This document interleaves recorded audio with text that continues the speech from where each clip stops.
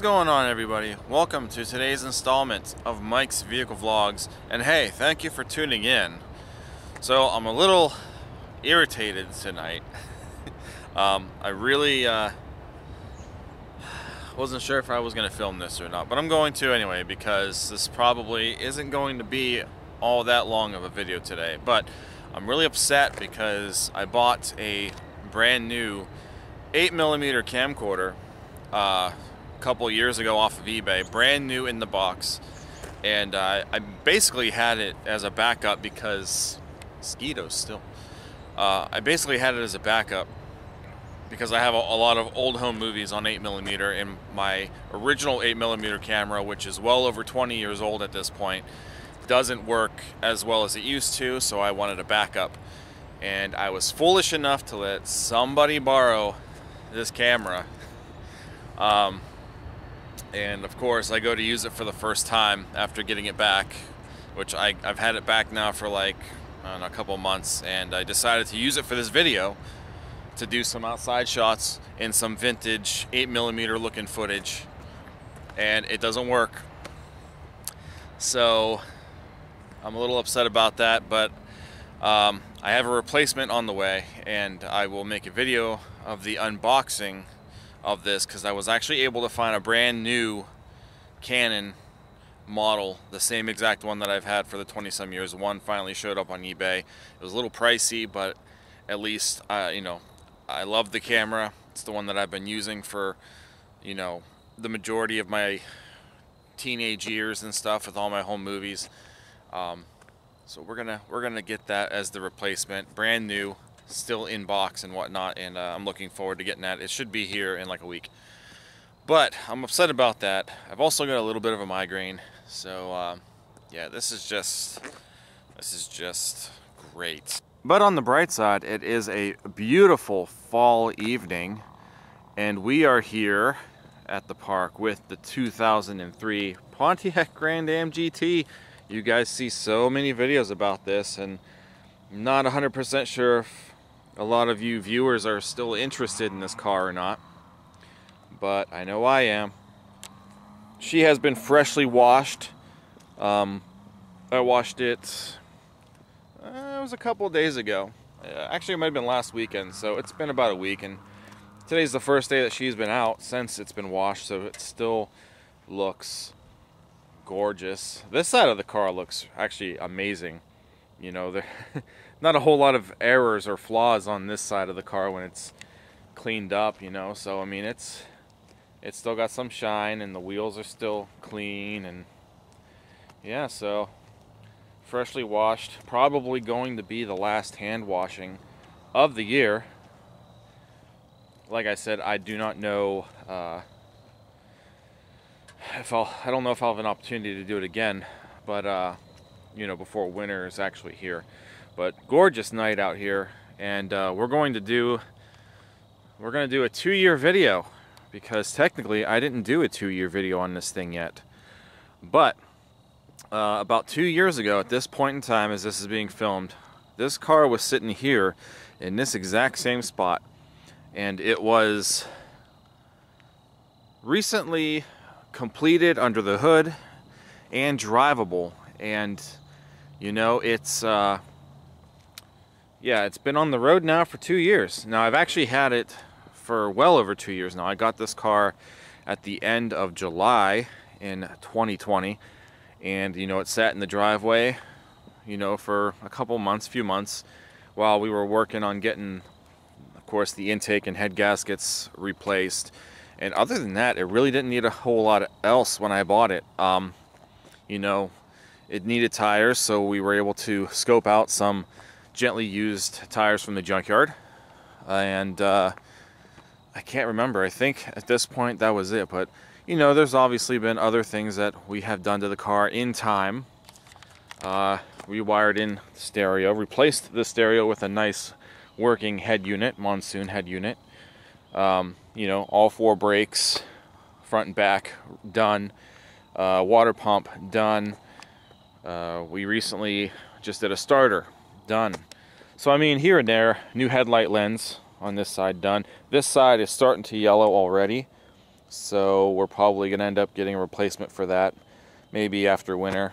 But it's starting to look the way it did when I got it. This light was terrible, and that one was clear, but now we're switching sides apparently. I think either way we look at it, we're gonna have we're gonna have a yellow headlight. They're probably just gonna trade on and off if I don't buy them together, but I'm not gonna do that. Anyway, so yeah, 2 years. We did you know, quite a bit, but honestly, we didn't have to do as much to this car compared to when I had the 01 Aztec project car. And there was a lot more that needed to be invested into that car. So far, not bad with this one at all. This really hasn't been a car I can complain about for the $750 we paid for it. After all the repairs are done, I have not calculated anything for this video because, like I said, we're actually gonna do a little bit of a twist on this video. But we're probably just over $1,000 total in repairs to this car since I've been, you know, since I've had it in my possession, and that's not bad considering the car was only $750. And I think when I sold the Aztec, including the price of the Aztec, we were well over $3,000 on that car. I think it was about $3,500 if I'm not mistaken, in the cost of the car and repairs. And we've had this one longer, I'm pretty sure at this point. It's definitely been driven longer. So yeah, it's been a wonderful car. I love it. I'm not planning on giving it up anytime soon, and it just looks so good when it is clean. So yes, well over 2 years of ownership, just over 2 years of it being on the road. And like I said, we were here at this spot 2 years ago around this time, after the car had just been put together. It was probably only on the road for a couple days, you know, and I came out here and I told you guys things that I've learned about the car when, you know, after driving it for the few days and whatnot. And we learned quite a bit about the car. And I told you guys, I started telling you guys what we were going to do, certain things that we were going to replace and, you know, upgrades or whatnot, you know. Today, we're going to talk about, you know, usually with these 2 year videos, I'm going to tell you all the itemized things that, yes, we have done to the car. Today, I'm going to shake it up a little bit. I'm going to tell you the things that we didn't do to this car.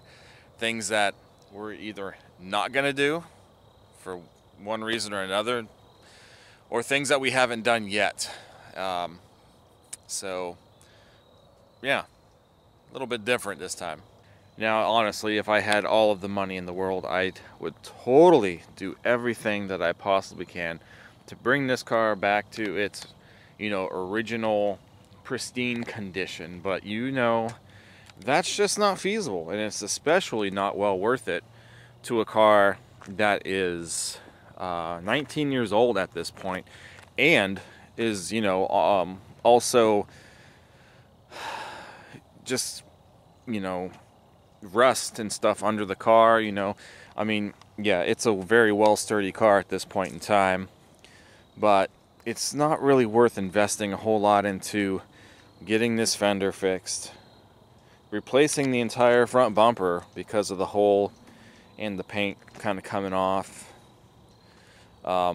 Just things like that, you know. It's not worth it. But if I had all the money in the world, then yeah, I would totally pay somebody to completely restore this thing, so that way it has a much longer lifespan than what it's probably got now. Now, I do think this car has a lot of life into it, and the stuff, for the most part, that we haven't done that I'm going to list off, I don't necessarily think has a whole lot to do with the future demise of this car. There might be a couple of things here and there that we should probably take care of, but we'll get to that in time, I suppose. So let's start the list. I'll tell you guys what we haven't done to this car that I said I was probably going to do in the beginning. So obviously the first thing on the list, the fender. We didn't fix the fender.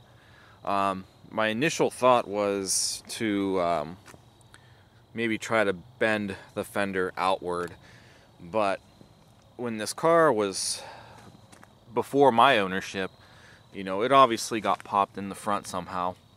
The headlights pushed back a little bit. Like, everything on this side of the car kind of shifted inward a little bit, I think. And that's why I'm pretty sure the door has forever, and will forever at this point, hit that fender and continue to crease it. The door the door actually opens a little wider now than it did when I first got it, so I probably wedged it a little more so I can, you know, get in and out easily. But no, we also learned over the time that we've had the car that this fender is rotted out on the bottom anyway. So that fender really, at that point, doesn't have anything to connect it to. So even if I pulled it forward, it's probably just going to pull this entire thing outward, you know? So on one of the first things on the list, we did not fix the fender, and we probably never will. Next up, we didn't change the gas pedal. I don't know why there's a ridiculous gas pedal in this car. I hate it. I absolutely hate it.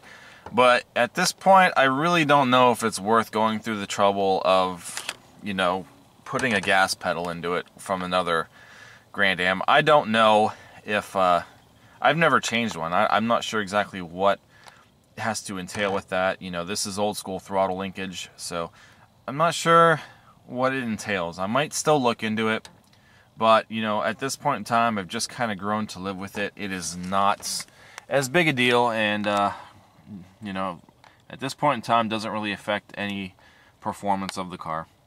If anything, the way that thing looks, it's supposed to give it more performance. When it comes to the driver's door, we never replaced the door lock actuator. I've had this door skin off a few times now, and the lock still works. It still, you know, locks and works perfectly fine. But if you go to actually lock the door, this door doesn't lock. The other one works just fine. This one does not. So this door will continue to be manually locked. Another thing that I did not replace was the red reflector that's missing. It was missing when I got the car, and it's still missing now. So maybe I can still find one of them, but it's not that big a deal to me now. On to the topic of keyless entry. So I have a remote here. It's actually, this is a new case. It's an existing remote. It's the remote from my Alero, actually. And I thought maybe the old Alero remote with a fresh battery will work when programming this. They have the same ID number and everything should work just fine. But apparently it does not. So I even tried using a scan tool to program this actually a few months into driving this car, and still didn't get it to work. So the remote itself may just be a piece of crap inside some new casing, but I might still think about putting the keyless entry in. Now honestly, the keyless entry is not really going to make any sense when this door doesn't work, the actuator, the door lock.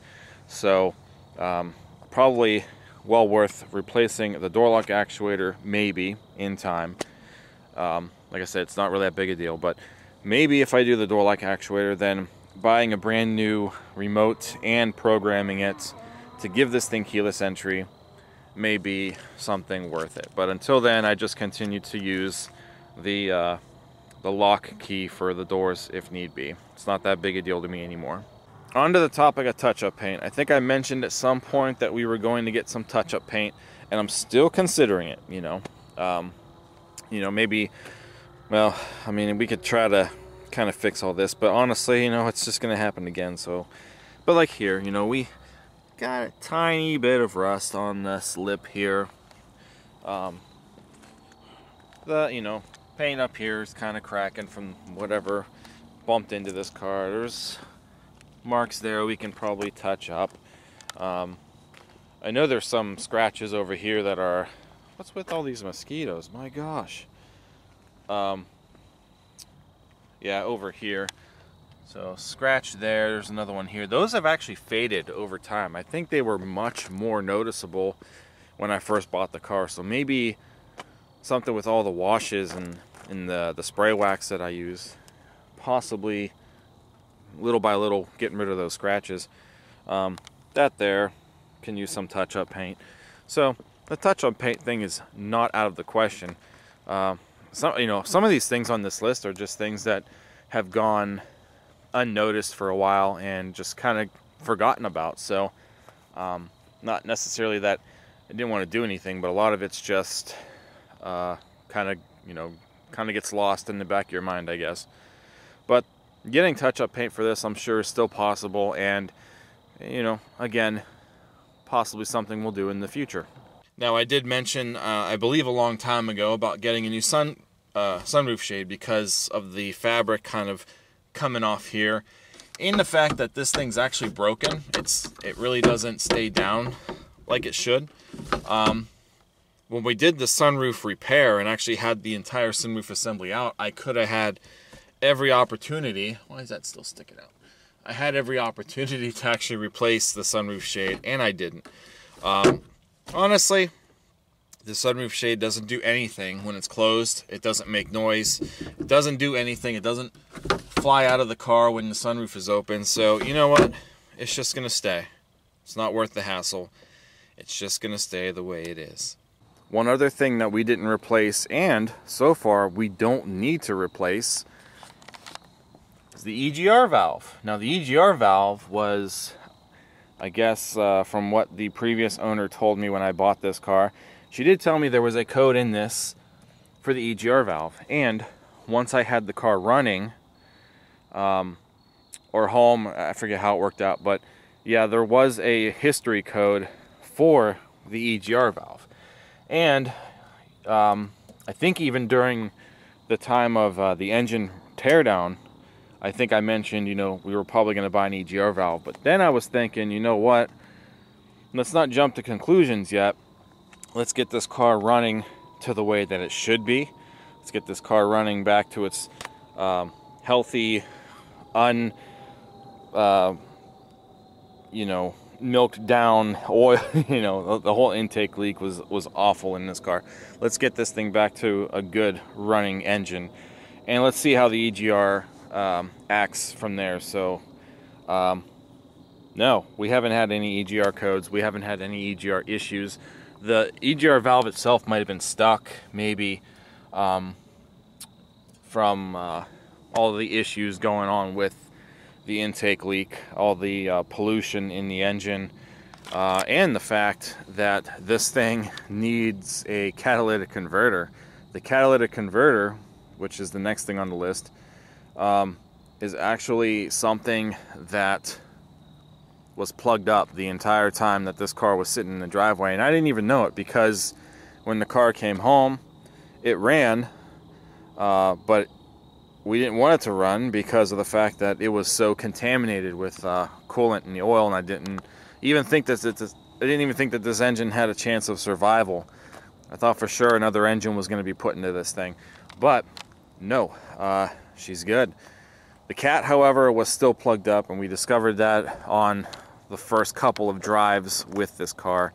And honestly, it is catless at this point. It is straight piped, which I'm pretty sure I mentioned that in the other vlog. So the cat is gone. It is straight piped. That's why the service engine light is forever on, is because of a catalytic converter inefficiency code, because there's no cat.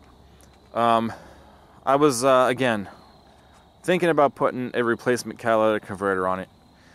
The problem is, it's the price of the car. We're looking at $600-700, and again, that's money that I didn't have, still don't have all at once to put a catalytic converter on it. And honestly, at this point in time, it's probably not even going to be worth it, because of, eventually this car, I'm hoping to get more time out of it, but I'm not going to sink like a $600 or $700 part into a car that could end up in the junkyard tomorrow. I doubt it's going to end up in the junkyard tomorrow, but you know what I mean. It's just, I don't think it's right. Plus, it sounds good. I like the way it sounds without the catalytic converter. Here where I live, we do not have any kind of emissions checks or anything.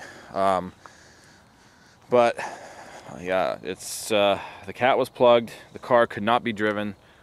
the clogged cat would have completely destroyed this engine quickly, and that's why I just kind of offered to have it, you know, removed and patched up. And that's probably also why this EGR valve, maybe that's why it was stuck, maybe that's why there was a code for that, because of all of the back pressure in the exhaust. If the exhaust can't leave the car because of a clogged cat, that might have had something to do with this EGR valve being weird. So again, no issues with the EGR valve, and I'm glad we did not replace that, because that just probably would have been a waste of money.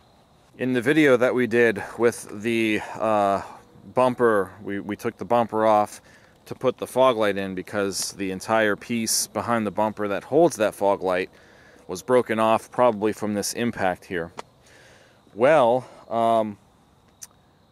we also need a headlight assembly holder, which you can't see, it's under this piece of plastic here, but it is broken. Probably, you know, it's probably why this light is, you know, weird, but it's broken. It is one whole piece again from this side to this side. I was gonna buy one the day that we were buying the bumper reinforcer for the fog light, but it was too much money, and I haven't done it since. The light stays in its place, it's just a little wonky, and I think honestly, even if a new one gets in there, it's still going to be wonky because of the fact that the fender's messed up. And yeah, there's no change in that. That's going to be like that forever. I was just always concerned that the light was going to fall out or something, but it's in there pretty tight. So we did not do a headlight assembly holder, and we probably will not do so either. The front control arms, I was told when I had the car looked at by a coworker when I first got it, you know, control arms are, you know, kind of looking a little crispy, but I don't think there's really any, there hasn't been any play in the wheels. I've, you know, had the car off the ground several times, including recently. You know, I'll put the car on the jacks and shake the wheels around, make sure there's no play in the ball joints or the tie rods.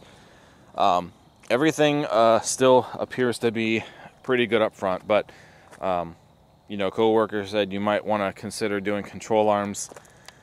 In the future, I may still consider doing the control arms. It's definitely not out of the question, but as of right now, the suspension up front appears to be tight. Everything appears to drive okay, and that's just something that I feel, you know, I'm not going to really sink into. But it's, like I said, not out of the question. We will probably get to it, I don't know, maybe within the next year or so. I might actually do them. Now, we can't exactly crawl underneath the car right now, but for some strange reason, back over the last few months, we've had random speckles of transmission fluid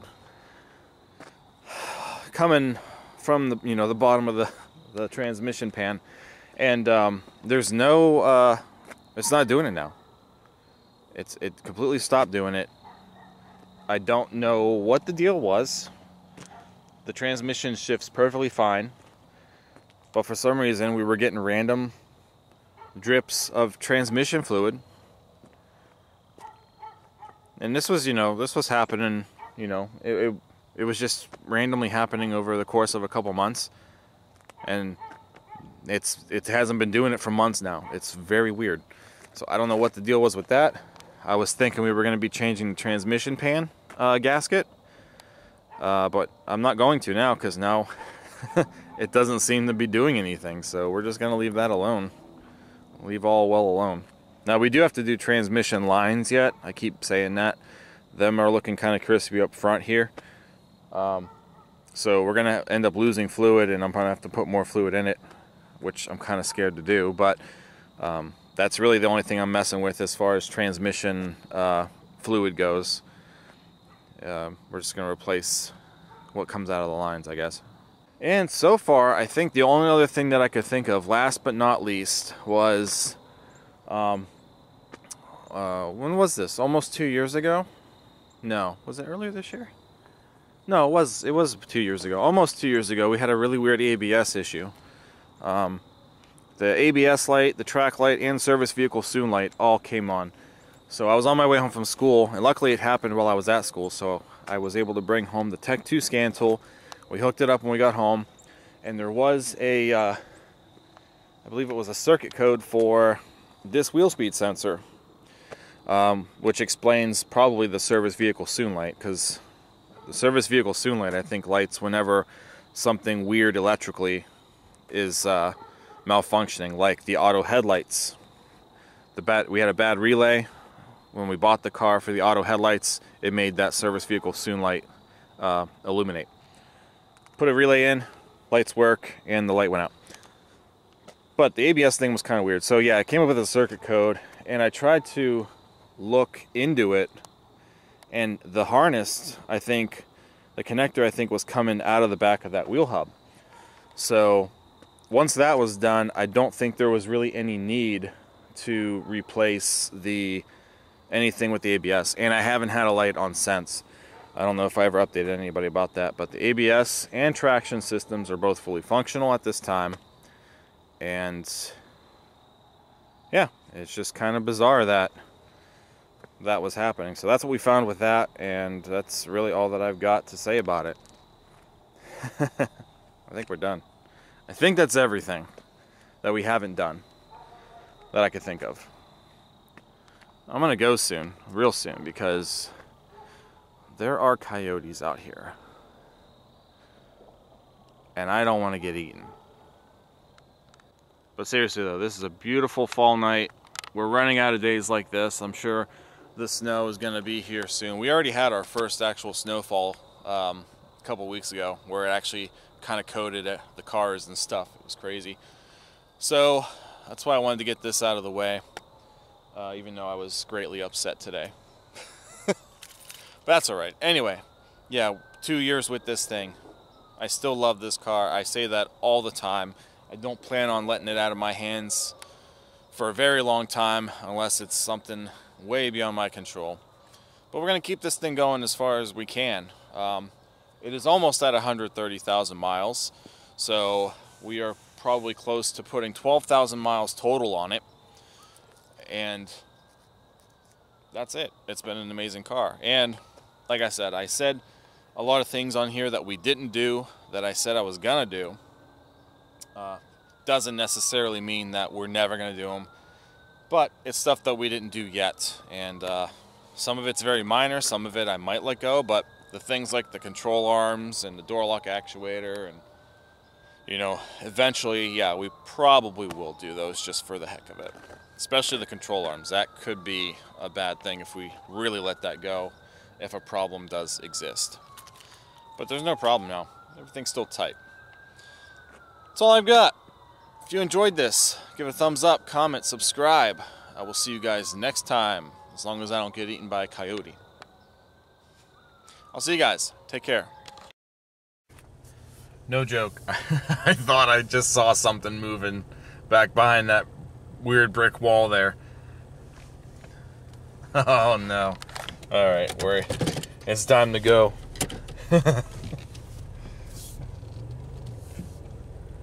Something's gonna eat me.